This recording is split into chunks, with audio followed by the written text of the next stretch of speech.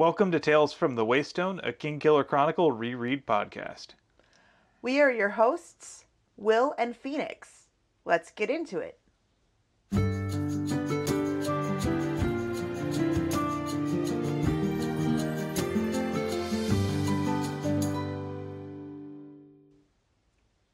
Welcome to Tales from the Waystone, Episode 32, Chekhov's Bone Tar, where we will be looking at chapters 66 and 67 of The Name of the Wind through the lens of the Bystander Effect. If you are new here, we would like to give you a short explanation of what you're about to listen to. Each week, we will be examining a section of the book, The Name of the Wind, through a chosen lens and figuring out what we can take from the text to apply to our real lives. We will also take some time to explore models of practical wisdom from the text with an Aristotelian phronimos of the week, after which we will expand our understanding of our own world with an interesting fact and wrap things up with 7 words from the book and 7 words from our own lives. Before we begin, let's get some disclaimers out of the way. First of all, as always, we are in no way affiliated with Patrick Rothfuss or his publisher, DAW Books. Second of all, our discussions are naturally going to assume that either A, you've already read the main books, The Name of the Wind and The Wise Man's Fear, as well as all the other ancillary novellas and short stories in the continuity, or you're a weirdo who lives in a 4-dimensional world and perceives past, present, and future simultaneously, and thus there is no distinction between spoiler and not. Either way, spoilers ahead. Finally, as a word to our community, while it is perfectly fine to critique the text as you read it, we're not going to stand for any abuse of the author responsible for it. Now it's time for us to do a 45-second recap. This time, it's your turn. You got rhyming couplets for me? Oh, you better believe it. And I will not be eating the cherries. Tell you that right now. Don't you Forking. dare. Put those away. Because this is an audio medium and not a visual medium, right now Phoenix is threateningly dangling a bag of cherry ripe at me. It's disgusting. It's also very, very out of date. Doubly disgusting. So, you got a timer ready? Of course not. You want to give me your phone so I can time your demise? Here you go.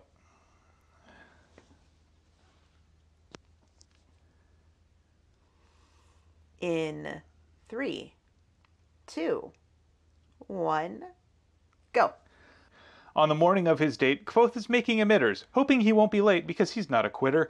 When the bone tar canister cracks, there ensues a conflagration. Kvothe quickly acts and saves Fela from ruination. The young lad wakes up in a sickbed, realizing he's missed his appointment. Mulla tells him to be glad he's not dead, and to his burns applies ointment.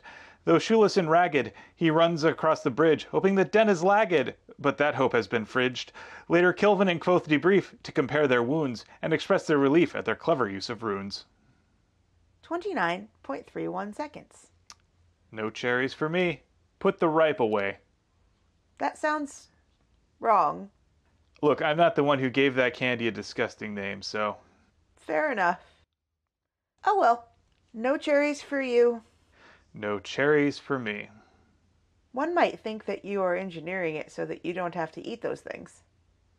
Yes. Yes, I am. What's the fun in that? Not eating cherries? But YouTube content. I would rather earn my cherries through genuine failure. Okay, fine. You win this time. Yes, I do. However, speaking of YouTube, as of the time of this recording, we have around 71-ish subscribers to our YouTube channel, and YouTube will not let us choose a URL until we have 100 subscribers. And I swear I will stop asking people to subscribe to the dang thing once I can change the stupid URL. Hint, hint, hint, hint. Hint, hint. Hint. Please, please, please look us up on YouTube at Tales from the Waystone and subscribe. And stay subscribed until we have 100 people. And then that way I can just get the thing done with. And I will be very, very happy. And I will be very, very thankful to all of you that decided to do that for us. Thank you. And if you need extra incentive, this upcoming week after we've recorded this, it's my birthday. And all I want is a vanity URL for our stupid YouTube channel. And with that little bit of shameless groveling out of the way, let's get into things. Okay. So this is where we finally get to the fireworks factory, so to speak. Yeah. And it's a doozy. There was no way that we were going to be introduced to the bone tar and have it just looming ominously in the fishery without something terrible happening. And in this case, and it seems to be through no fault of anyone's, just a freak accident. But I've got my own personal set of theories. So when Kvothe mentions to Jaxum that the canister looks unusually cold, and then Jaxum responds, well, better too cold than the alternative, I started thinking, why did it get too cold? Well, then I did some digging onto the signs of the Chandrian, as you do anytime there is something unexplainable within the Kingkiller Chronicle, and I discovered that one of the signs of the Chandrian is unnatural cold, courtesy of Ferrul, aka Cinder. Which got me thinking, is it possible that perhaps our favorite Chandrian took a quick little swing by the fishery on his way into town, and just so happened to get a little bit of cold on that canister? It's interesting that you point out Ferrul. When earlier, when we were discussing this, you were also talking about how there is one of the Chandrian that corrodes metal. Yeah, I was initially thinking that, but then I started really reading into the descriptions, and there's not really any talk of corrosion on the part of the metal at all. There is talk of the sigildry being damaged. But that's about it. We don't really get much about metal corrosion, and there doesn't seem to be any additional metal corrosion to anything else within the fishery. But given just how delicate everything is, particularly around the bone tar, any slight variation in temperature would be enough just to tip it over the edge. Just something to keep in mind when we're going to see what happens later on in the chapter. Also, to note, the sympathy emitters are not orange. They're blue. Blue flame. That's right. So yeah, there's a particular combination of effects that make you think that there may be something more going on here. And we'll get into the 5 whys a little bit further once we get to our debrief section. Let's go ahead and start with the beginning. So after his evening out with Denna, Kvothe spends the morning trying to earn a little bit of extra scratch by making some emitters. Because, let's face it, it's not cheap hanging out at the Aeolian every night. I would counter that. The Aeolian was cheap for him. It was free. Denna, and more importantly, trying to impress Denna, because I really don't think that Denna would have purposefully made him go broke. I think that that was mostly Kvothe being stupid. As one does when they are infatuated with someone and they want to impress them. I'm not really judging that part. It's more, Kvothe, she probably would be willing to buy the bread herself. And let's be real, I can't really judge him too much on this. I know that when we first started going out, I spent a lot more money on us. I know, and I didn't necessarily want you to. But it's what's expected of men in our society, unfortunately. So to my mind, there are 2 absolute issues with this. One is, you're supposed to go broke? What? Why? And then the other one is, but maybe I wanted to pay for some of the stuff? Gender roles are stupid. They really are. And, you know, as we've grown together, we've established a little more equilibrium in that regard. Again, it's fun to go out and have a nice dinner with someone you're really interested in. So I can see the temptation. But you also gotta take care of your own self, dude. At any rate, Kvothe's pocketbook is a lot lighter than he'd like. And he decides he's going to do a little bit of early morning work in the fishery. We get an explanation of why Kvothe never saw Fella in the fishery. Because differing schedules, differing shifts. Fella is probably a morning owl, where Kvothe seems to do most of his work in the fishery in the evenings. Both are valid schedules. We also get a little bit of a description of the dredge that Kilvin keeps on hand. And it's always telling whenever Kvothe begins a sentence with, despite so-and-so's warning. He does that a lot. That basically could go in front of just about any of his actions. And in this case, it is, despite Minette's warning, I decided to make the blue emitters. Oops. In this case, not oops. Turns out he was the only one who actually wound up making blue emitters. So, as everything seems to serve Kvothe's pocketbook in this story, so did this. And what's also telling is he noticed something that was out of the ordinary and made sure to bring it up to a supervisor. This is just good workplace safety. One example of him being a good worker, at the end of the chapter, there is an example of him being an absolutely terrible worker of the fishery. I don't care who you are. I used to work at a grocery store. I had to wear stupid, ugly, uncomfortable shoes that were specifically from a catalog that was specifically workwear because they had steel toes and rubber soles so I wouldn't slip and I wouldn't crush my feet. That's important. Proper footwear goes a long way. And he goes barefoot at the end of this after he broke a glass cistern of water all over the floor and there's toxic crap all over. What in the hell? We'll get to that later. We will, but that is, Yeah, but as I say, when you see something like this, an unsafe condition in a workplace, it's very important to say something about it. And this is something that is counter to the bystander effect that a lot of other people fall into in this chapter, like Jackson, who basically just shrugs it off. Can you get a definition, actually, of the bystander effect? Yeah. The bystander effect is a social psychological theory that states that individuals are less likely to offer help to a victim when there are other people present, and the greater the number of bystanders, the less likely it is that one of them will help. And several factors can contribute to it, including ambiguity, group cohesiveness, and diffusion of responsibility that reinforce mutual denial of a situation's severity. And so, in a lot of stories, your main protagonist is almost never a bystander. Oftentimes, bystander effect only applies to protagonists before the call to adventure has been accepted, and it's usually them falling victim to the bystander effect that leads them to take a more proactive role going forward. Case in point, consider Spider-Man, who's catalyzed by the bystander effect after his inaction leads to Uncle Ben's death. Another example of this would be in Star Wars, which is kind of your Urtext hero's journey, where Luke Skywalker is resistant to the call to adventure and he's hesitant to go off and join the rebellion, and he denies that there's a problem until after the Empire kills Uncle Owen and Aunt Beru.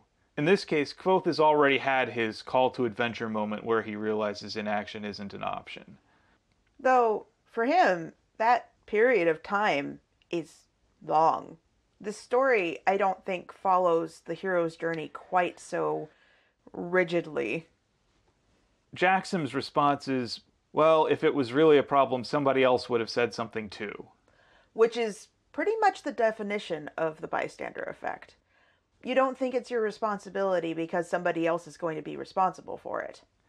And if it was really a problem, more than one person would say something about it. And it's sort of a false democratization of catastrophe.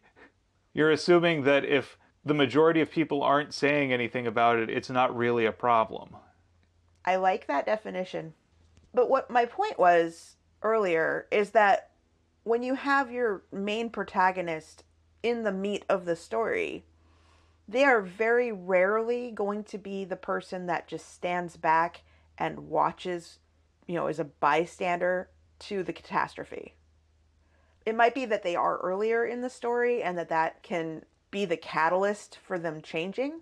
But once they are really, really in that meat of the story, if something happens in their vicinity, they are almost always going to be the person that does something about it. And if they aren't, it's typically through circumstances beyond their control. Like someone is holding them back, specifically preventing them from acting. And it makes sense. It's more interesting to hear about people doing things than not doing things. There's only so many times that you can have your main character just not rescue the person from the burning caustic fire flame. That's not a good story. No. I would say, though, that in some stories where authors are trying to subvert the narrative, they might do that more. It's more common with people who they're specifically identifying as anti-heroes, certainly. I'd agree with that. And to the point of Kvothe is definitely the protagonist and the hero of this story, but in keeping with the fact that this particular story is written by someone who, and told from the perspective of someone who would like you to believe that he is not a hero, like capital H hero. He even says something to the effect of, well, but I'm not Prince Gallant, and I didn't gracefully perform this act of heroism. In fact, I was a bumbling idiot, but I still did it. However, in real life, it is much, much more likely that people will feel frozen and unable to act rather than be spurred to action by an event that would scare the bejesus out of anybody. So here we see Kvothe taking action quickly and making do with what he's got.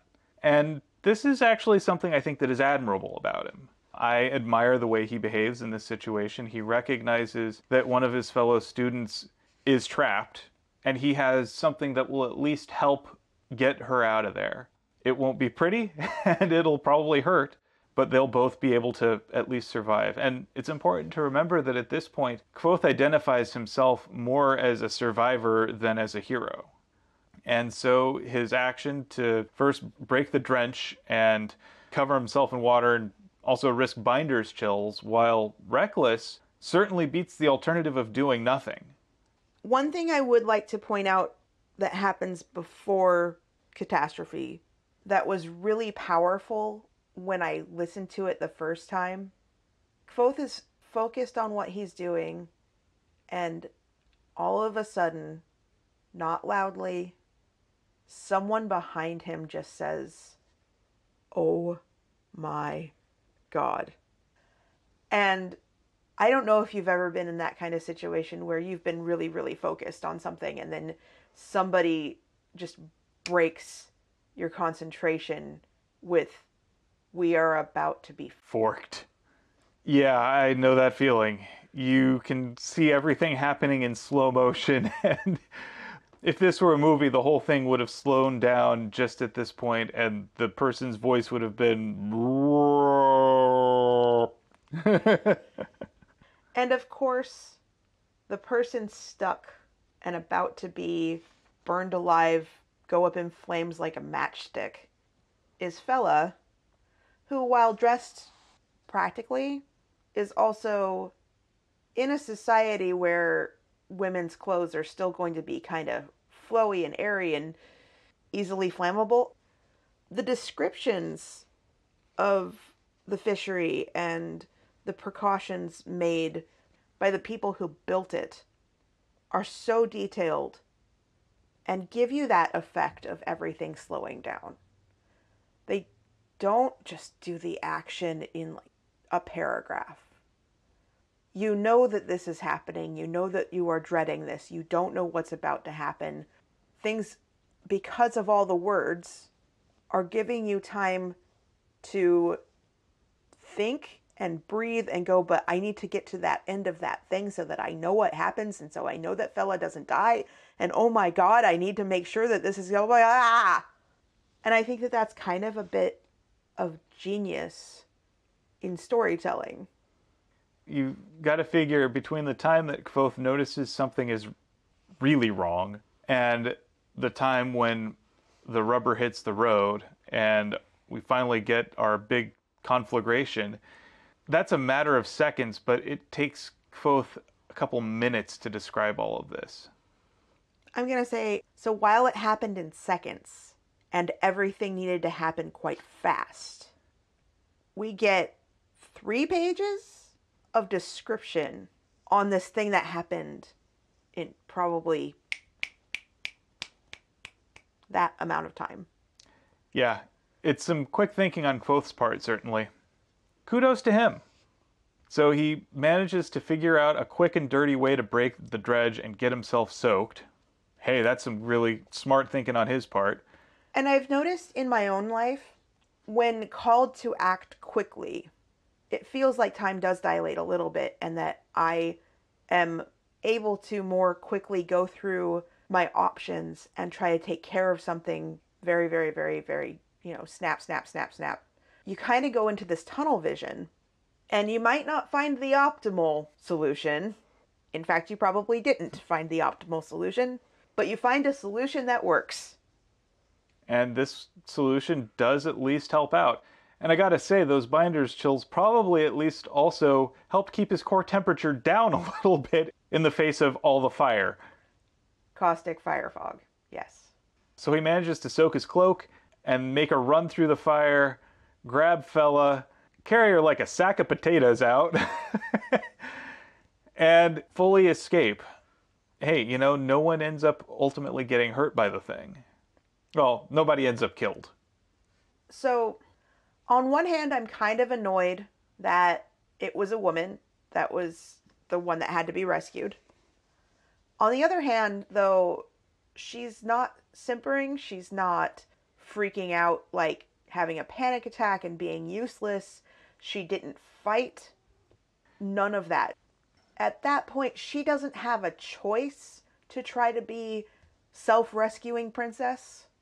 She's trapped. She is legitimately trapped. There's not really a way for her to get untrapped by herself.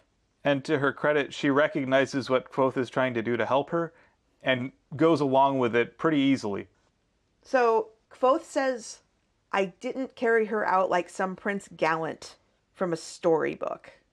And because of my dyslexia, I have a hard time reading some words as the words they are. And my brain just insta-fills Gallivant. Which fits. I mean, Gallivant is that kind of character, to a T. Yes. And if you haven't watched the show, it is a criminal injustice that it is not a longer series. But it is so fun. Absolutely love it. Anyway, it's definitely to his credit that he risked himself to save someone else. And this is really our first instance where Kvothe's actions are specifically to help someone else and not just for his own gain or survival or for his own vanity.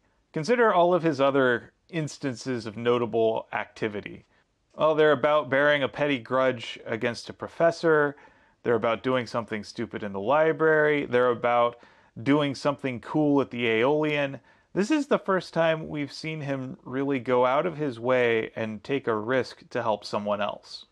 And he doesn't even really internalize and or recognize that until much later in the day. I think it's a sign of maturity that he recognizes that, hey, that was the right thing to do. This would be the right thing to do if that were Will or Sim or literally anybody else. Hell, it would be the right thing to do if it was Ambrose. In 7-word territory land, I knew what I had to do. He says that, and as easy as that, I knew what I had to do. Which, that's pretty much just shorthand for protagonist. Yeah, exactly. Protagonists don't spend a whole lot of time agonizing over what is the right course of action. They usually just take the right course of action. Unless the story calls for them to sit with their feelings and war over potentials. We get a little bit of time in the Medica. Mola is not making a big deal over having to treat Kvothe. And she is definitely not fawning over him or his actions. She's matter of fact. She's fixed him up. Has a pleasant, if short, conversation with him. Kvothe, for once, seems very respectful of another woman, like treating her as an equal kind of respectful. He specifically says, hey, I heard you got promoted to Alpha. Everyone knows you deserved it a long time ago. I love this interaction. He's sitting there pretty much naked under a sheet being treated, and he took in lungs full of corrosive fog and ammonia and is bumped and bruised and burned, and he's just nice to her. And their interaction is pretty emblematic of how Mola is, and she reminds me of a lot of nurses I've known. She's seen just about everything, so you can't shock her with anything. You also can't gross her out with anything. Right. For her, it's all just very matter of fact. She's not unsympathetic and not unkind, but she's just not going to be going out of her way to say, oh, that's terrible and shocking. She's like, we got you taken care of. You're fine. Fella's good. People in the fishery are fine. Thank you for caring. And she's doing her job. And then Sim and Will show up, kind of as a little bit of comic relief. You can imagine that they're relieved to find that their friend is okay after all of this. I mean, I know that if a friend of mine had gotten out of a fire like that, even if there were no major injuries, I'd be worried as all get out. They've also swung by Anchors to pick up a spare change of clothes for him. But unfortunately, of course, he has no shoes now. He also had very little clothing left. He's got like one suit of clothing left. I'm glad that he has more than one pair of pants. Fortunate for him. I know people who don't have more than one pair of pants. Hell, I've got multiple pairs of pants, but I wear the same pair of pants just about every day anyway, so... For me, I've got a pair of pants that I wear during the winter, and I've got a pair of shorts that I wear during the summer, and I'm good. Same. But I mean, it's good that he owns more. Yeah, always good to have a backup. And then we get introduced to Kvothe the Barefoot. Yeah, he runs all the way back to the Aeolian barefoot, which you gotta figure, that hurts. It's been, 6 months since he was off of the street in Centarbian, and...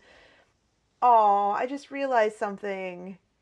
That the shoes that got ruined were the shoes that cobbler gave him. Yeah. One of the things that I notice is that pretty much every hero's boon that Kvothe acquires is something that he'll ultimately lose through not really anything terribly exciting. He ran through a fire in the fishery, and you don't think that that's terribly exciting? Okay, maybe I'm overstating it, but let's put it this way. We don't find out about the loss until after it occurs, typically, with most of these things. Which is telling. Usually the loss of a hero's boon is something that you find out as it's happening. I gotcha. Though in this case it really is just a pair of shoes. But he also doesn't seem to have any of those, but the nice person gave me this. I also noticed that Will and Sim, who are pretty well off, don't offer to help him get a new pair. Or more clothes. Right? Though, to be fair, I don't think that it would have occurred to me right away either. It probably would have occurred at least at some point. But I would have loved it if they go, oh yeah, we bought you new clothes and new shoes. But then we also wouldn't get workplace safety violation. Yeah. So at any point, he arrives back at the Aeolian, only to find, nope, Denna's left. 2 hours late, and she's gone bye-bye. Bye-bye? I'm sorry. No, that was great. I'm keeping that in. All right, cool. All right. Yeah, she's gone bye-bye, and... She's gone bye-bye. Is there a better word? No, there isn't. And Diak says that she's left with a white-haired gentleman. You know, old, rich, patron material. So, remember how we were mentioning that there may have been a visit by a certain white-haired gentleman who carries cold with him everywhere? And blue flame. Makes you wonder if maybe he was intentionally trying to delay Kvothe so that he could get Denna as his apprentice. I mean, that would be a lot of very careful setup that currently has no payoff. But, I mean, the Chandrian are all about doing all sorts of weird things for no discernible reason that have no real motivation that anyone can actually determine. At least with the amount of books we have currently. I mean, they're basically just chaotic evil, so... The entire thing is, what's their plan? No one knows! They just do things. Okay. To wrap the chapter up, Kvothe limps his little butt back to Anchors, sits in a corner, and hears everybody extol on his heroism. And he once again says, just like Prince Gallant out of some storybook. And I think at this point he's starting to recognize the difference between being talked about and being liked. What I also find kind of interesting about that, you've got all of these people that now have this story about how he saved Fella from the burning fishery. They're embellishing it, they're saying the details differently. The main crux of the story is there. Kvothe runs through fire, saves Fella. So the action of the story is there. The details about how he did all of this are different. And so while he's telling this story to Chronicler in the inn, Chronicler may have heard this story with a completely different set of details. Because that's the legend. That's the myth that's being perpetuated throughout the Four Corners. But this kind of gives me the same vibe of the Three Little Pigs versus the true story of the Three Little Pigs, which is told from the wolf's perspective. And that's why Chronicler is interviewing Kvothe. He's heard the legends and he wants to hear, what does the subject actually have to say about them? We also, though, know that Kvothe is a historically unreliable narrator. Though sometimes those inaccuracies reveal more about him than what he says specifically, because those inaccuracies tell us what Kvothe wants to believe about himself. The next chapter mostly revolves around Kvothe's interactions with Kilvin after the fire. As I've stated before, workplace violation, no shoes in the fishery, what the hell? Not even sandals. Nothing. Not even just like paper. Nothing. But I was going to make a point that I didn't make before, so I do want to make it now. When Kvothe was living on the streets in Tarbean, he did not have shoes. And the soles of his feet toughened up to the point where I'm not sure that his walk to Emre actually hurt his feet, but I'm pretty damn sure that if he steps on a piece of glass, he's going to probably kill his foot. Not to mention all the other chemicals and reagents and other mishigas that's all over the floor here. I'm not 100% certain that he is as calloused anymore as he thinks he is, though. You and I both play guitar. The more you play, the more calluses get on your fingers.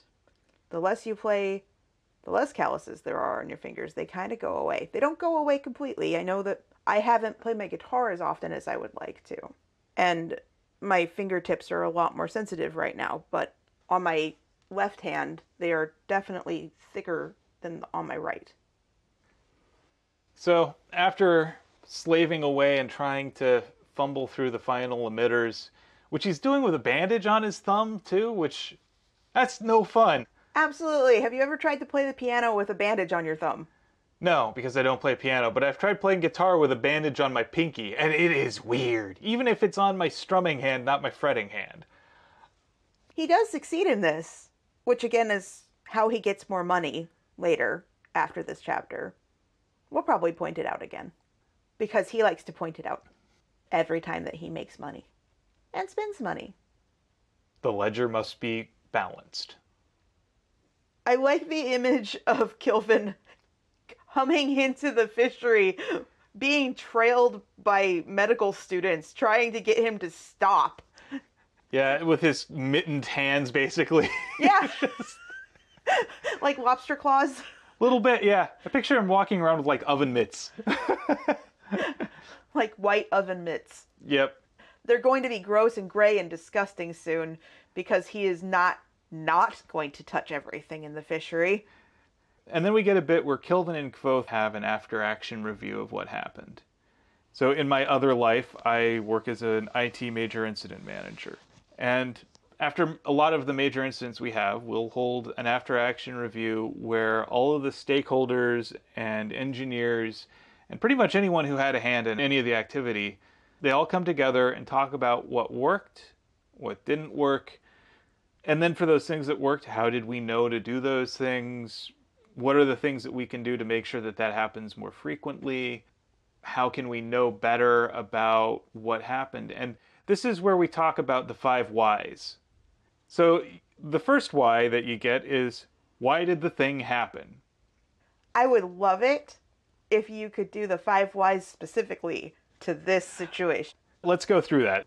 So, our first why, the canister was cold, which caused the canister to crack and then shatter the vial within, and then boosh. So that's our first why.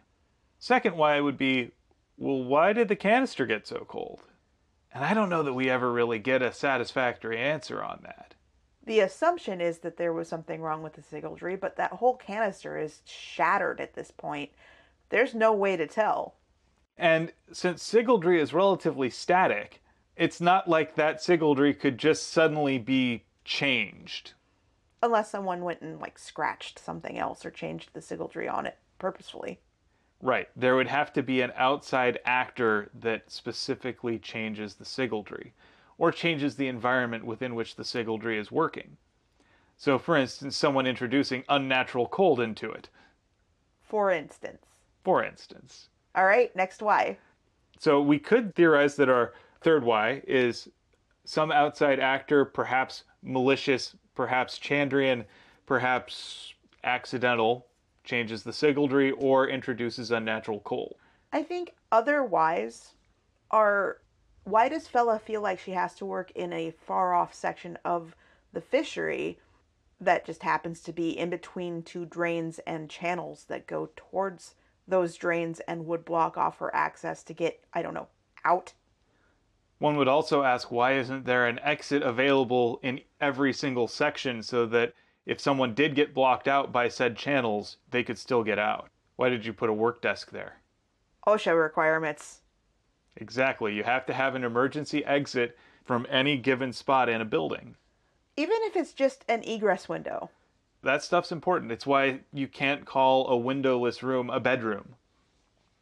More about why I absolutely adore Kilvin, although if I were Kilvin's student, I would be having panic attacks. And that's not hyperbole. I would probably be having a panic attack as soon as he brought up anything. I seem to recall exactly that happening on a few occasions. Phoenix, can I talk to you for a second? Alarm bells. Oh my god. No. Anyway. Kilvin does the thing where he's like, Elir Quoth, I found your thieves' lamp. We talked about this. And instead of Quoth rationally going, but what? He's like, oh no, I'm in trouble for the fact that I left that somewhere. Instead of, I saved someone's life, it's kind of worth it. Yeah, it would be like getting mad at a kid for getting their cell phone wet while they're saving a drowning person. It's fundamentally ridiculous. And Kilvin knows this, and he's hoping Quoth will recognize that he's being silly here. He's just messing with him. Kilvin actually has to say, I'm joking with you, of course. Thank you very much for making sure that our friend didn't die. He also manages to give Quoth some good, constructive talk about his actions and say, hey, you acted when nobody else did. Thank you for calling out that there was something wrong. I'm going to talk with Jackson, my Elta, who I'm responsible for, because he let it just go on without calling out the danger after being alerted. During this little debrief section, we get something that kind of stood out to me. Quoth says, you seem like you're in a good mood.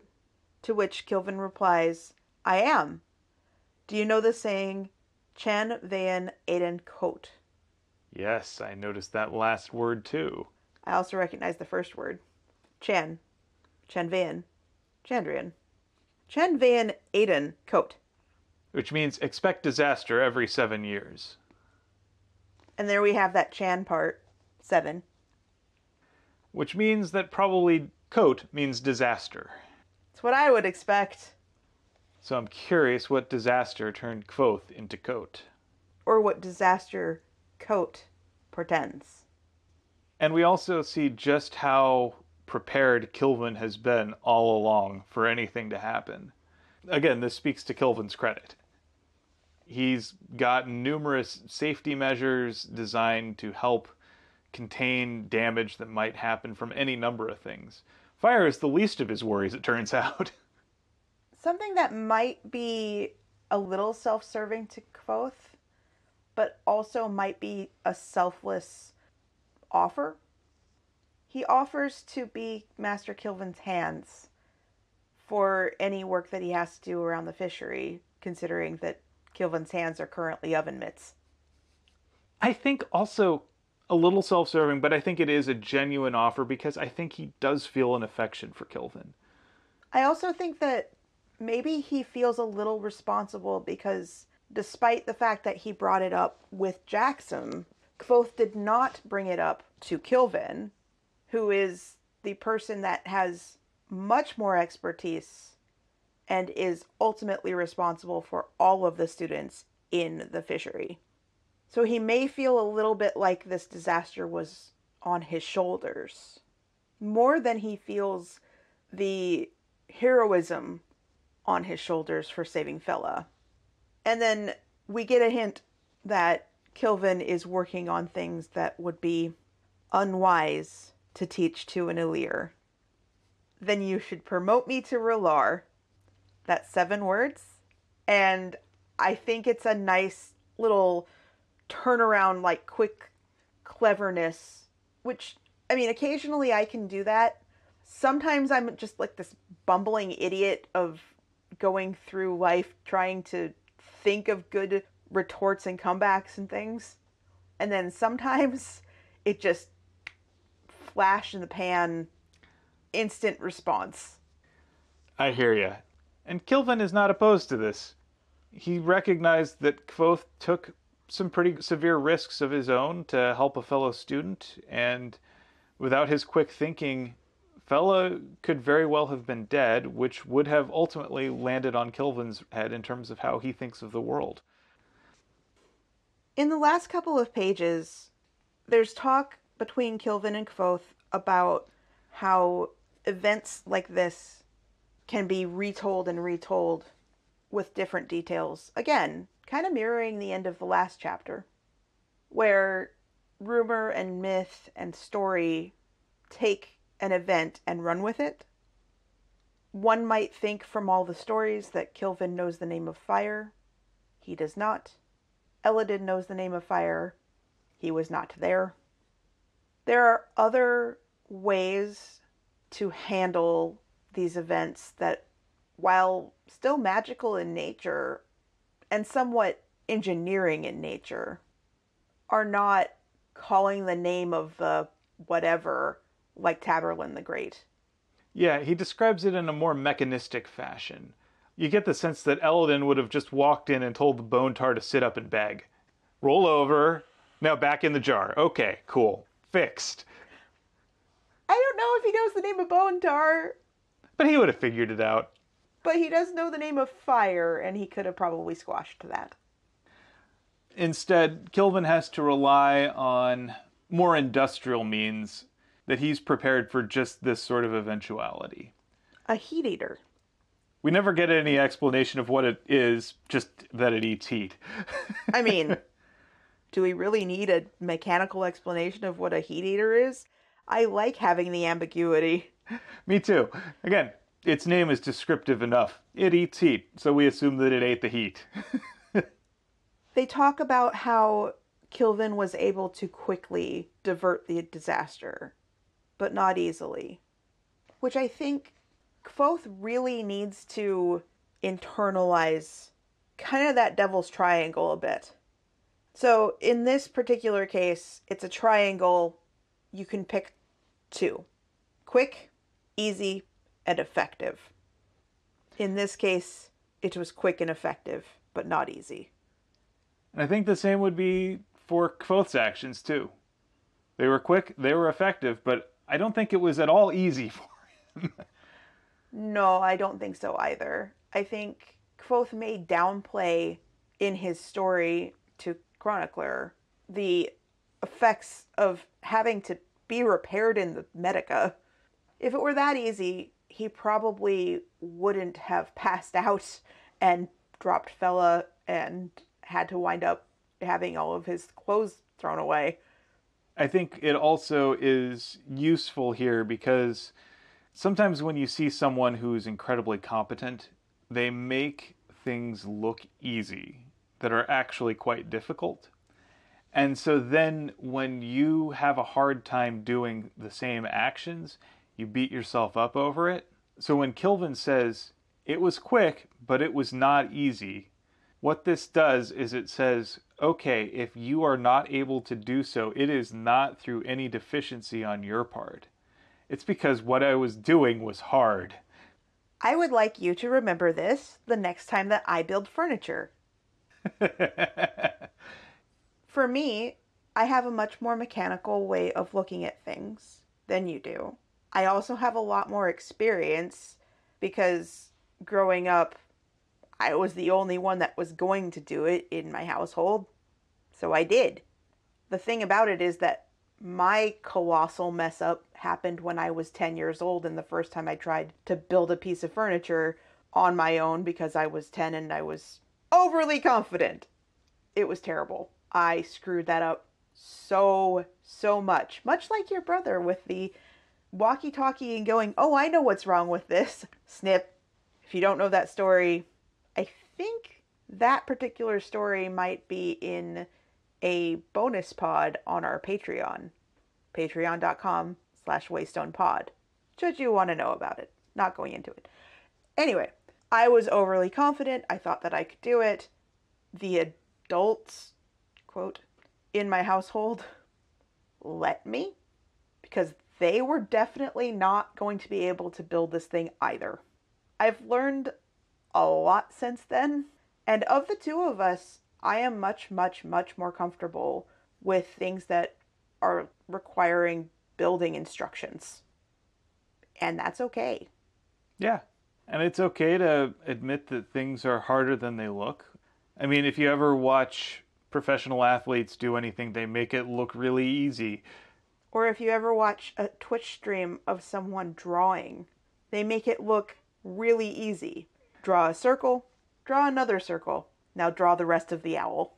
Or you listen to a great musician or you watch them and they're just sitting there playing their instruments like it's no big deal.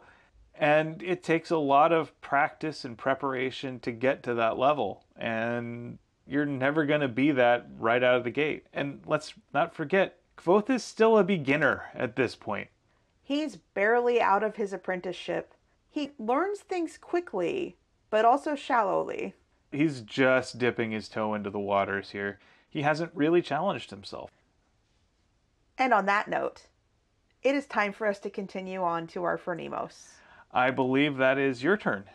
I believe you are correct. So, who you got? Far be it from me to pick the same person for the second time in a row.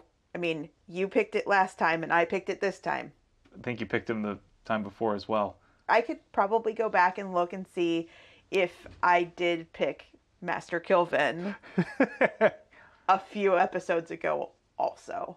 But the thing is, if for no other reason, he points out that Kvothe is not wearing shoes and that is a really stupid thing to do in the fishery.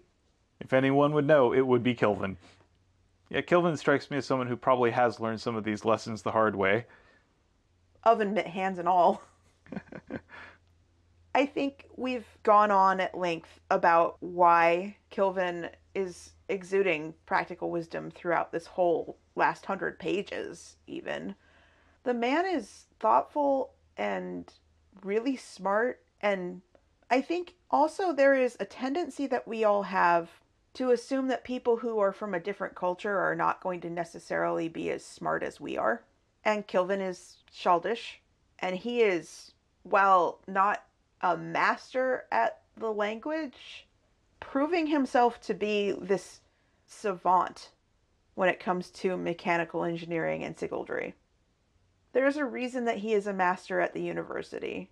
You know, I'm not proud of this, but I have had instances where I have assumed that just because someone is less good at English, I am not claiming to be very good at speaking my own native language, but yeah.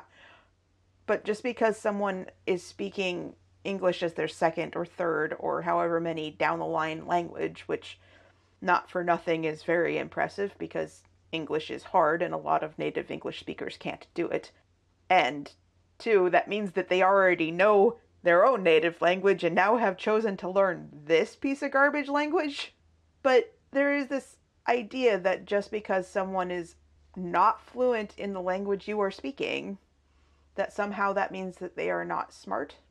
And that's a really dangerous, terribly racist thing to do that I've fallen into things where, because I feel like I have to find different words that are less complex to explain an idea, that means that the person doesn't understand the more complex concept, when it might just be that we don't have the same words to explain between the two of us.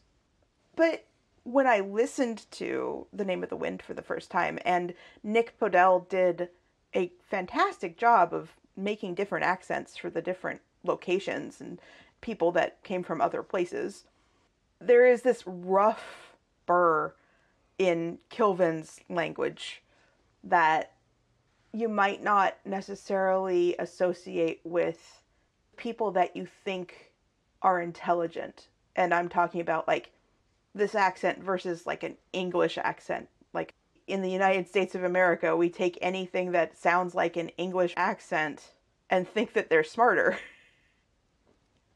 And I think that that's unfair. I think it's very unfair. But I still think it happens. And Kilvin, I like how he's written about because he's so competent and so capable. And he also brings up things that our hot-headed protagonist just doesn't think about, like shoes. He is, in fact, literally the definition of a practically wise person, because he is both practical and wise. So Kilvin will show up in this often. Maybe we call this the Master Kilvin Award for Phronimos of the Week. I like that. 32 episodes in and we have changed the name of this segment. Maybe. Maybe. All right. And with that, speaking of masters at the university, it's time for us to take to heart some of the lessons of another master, namely Master Eladin, and discuss an interesting fact of the week. It is your turn. So, this week, I'm going to talk to you about a controversial subject, dinosaurs. Because you know that I'm not going to make you eat cherries when you talk about dinosaurs? Yes, I know what I'm about.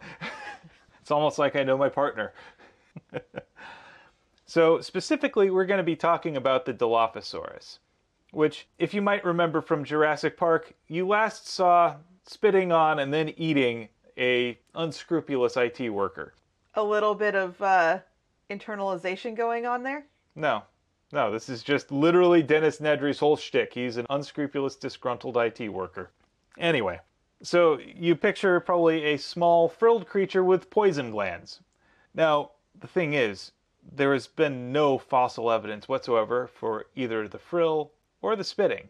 And there's a reason why Michael Crichton, the author of Jurassic Park, invented those. See, when Crichton was writing the book, one of the things that puzzled him was that the Dilophosaurus was effectively an apex predator of its time, but it seemed to be relatively small and with a comparatively weak bite strength for a creature of its size. So how could it possibly actually fulfill that niche within the food chain? So he theorized, well, hey, maybe it makes itself look bigger through a frill that it can expand, and then it can spit venom, which will help digest its food externally so it doesn't have to actually bite down on it to finish its meal off. So now that brings us to the question, why did Michael Crichton believe that? Again, we're going into our whys here. And the fact is that when the first Dilophosaurus skeletons were found on Navajo land, they only found an incomplete skeleton, and so paleontologists took other bones from other dinosaurs of the age and just kind of made casts of those and inserted them in. So as a result, we had an incomplete model that had been filled in with stuff that didn't actually match or fit. Okay, that sounds so sketchy. And that in itself, that fact is interesting enough where you don't have to have cherries, but I want to hear the rest of this. What the hell, scientists? Again, the 1900s, especially in paleontology, were kind of a gold rush era where there were people just as eager to get in and get a museum-worthy piece as they were to actually discover the truth about these creatures that existed millions of years ago. Oh my god. And not to mention, again, a lot of this happening on tribal lands, and they would take ownership of these relics that they had no claim to. Anyway. I want to hear more about this. Okay, so it'd be all well and good if you were to have a clear marker that this is an extrapolation and this is an actual fossil, right? But subsequent recreations didn't actually make that distinction because everything was a cast of an existing thing. It just kept being casts of casts, and it turned into sort of this weird photocopy of a photocopy thing where our actual picture of what was there degraded to the point where we couldn't tell the difference between things that we just hypothesized about and made a loosely educated guess and things that we actually knew. So this resulted in our picture of an undersized creature that had basically a weak bite and didn't actually make sense. So recently, paleontologists managed to find a real honest-to-God, full, complete Dilophosaurus skeleton. And what they found is that instead of being a small little thing that could fit in a Jeep and eat an IT worker by spitting on it, they found this thing was actually like 20 feet long and about half the size of a T-Rex, and had a bite strength that could tear through a sauropod's neck. Turns out, yeah, this thing actually did live up to the hype and didn't need any extra frills or poison to do it. Like I said, you already got me with the fact that scientists made so much up. So you don't have to eat any cherries, but the rest of that was also quite interesting. I will say this, though. If your next interesting fact is about dinosaurs, you get to tell it to me, and then you get to tell me another fact. No promises. I will just claim that it's not interesting. Well, thank you. Find something else! All right. So with that, I believe it's time for us to discuss our 7 words. You have the 7 words from the book? I do. I was kind of tied between a couple, like I so often am. I thought about what I can make, I can break. Talking about the twice tough glass. It was interesting. But what I would rather choose is, where do you think stories come from? Because there are so many instances in these 2 chapters of people taking the event and turning it into a story. And in fact, that's the crux of this entire book. Anything else to add? I think you hit the nail on the head. Thank you. Now it is your turn to pick 7 words from our lives. So when we were preparing this episode, it was the day of the North London Derby between my beloved Tottenham Hotspur and our most hated foes, Arsenal. And it got me thinking about my absolute favorite sentence in the English language. And it is this: it would get even worse for Arsenal. That is your favorite sentence in the entire English language. There is no other sentence that fills me with more joy than that 7-word sentence right there. Wow. Way to tell that to your wife. I mean, you're great. You tell me all kinds of things that make me smile. But that? Oh man, it warms the cockles of the heart. I don't know how I should feel about this. Lucky, you landed a catch. Right. Okay. Well, with that, I'd like to thank you for potting with me. And thank you for potting with me. Join us next week on Tales from the Waystone as we discuss Chapter 68 of The Name of the Wind through the lens of tunnel vision. We would like to extend a huge thank you to our friend, Shawnee Jang, for our theme music. And many thanks to Patrick Rothfuss for creating a world that we've enjoyed exploring. Audio production, editing, and social media coordination, courtesy of me, Phoenix McCullough. And project management and writing, courtesy of me, Will McCullough. If you would like to help support us and have the means to do so, please become a patron on our Patreon page, patreon.com/waystonepod, where you can get early access to our show notes, custom digital posters, exclusive Patreon-only bonus pods, and other exciting items. And as always, here's to one more day above the roses. To one more day above the roses. Ding!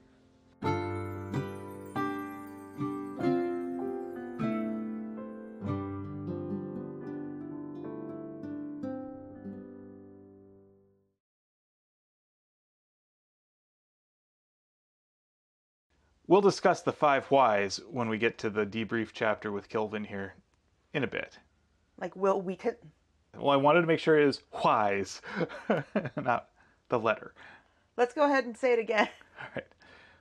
We'll get more to the 5 whys later. Please don't say whys like that. All right, sorry.